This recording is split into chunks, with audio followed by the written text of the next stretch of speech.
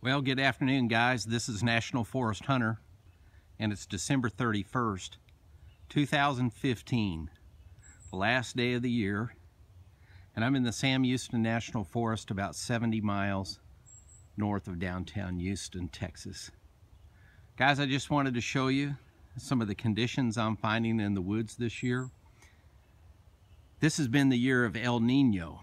You may recall from some of my previous videos that the drought, which began in January of 2011, was broken last year, and in the fall of 2014, this creek finally had some water in it. And we've continued this year with some good rains, and I can really say that now, really the drought is broken, at least in southeast Texas. Guys, the National Forest is in good condition. There's a lot of water. It's wet. We've had very high temperatures this year during the November-December deer season. I think we haven't gotten down to freezing one time, but we've had a few days where it's been down in the 40s and 50s, but not real conducive to hunting in cold weather, which is what I like to do. Today it's about 12 noon and it's about 50 degrees, and it's comfortable out here. But guys, we're coming up on the end of the deer season. It'll end on January 3rd, 2016, and it'll be behind us, but I want to remind you that there's plenty of opportunities to hunt wild hogs in the National Forest. And it's a good time of recreation. Of course, you got to hunt them hard. It's not easy to hunt wild hogs in the National Forest.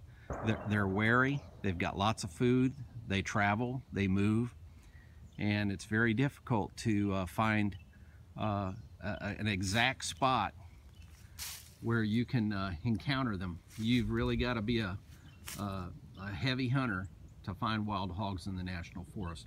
And for the most part, they're nocturnal. So, anyways, but just want to encourage you guys, continue to utilize the National Forest. Make sure you've got your hunting license and your annual public hunt permit.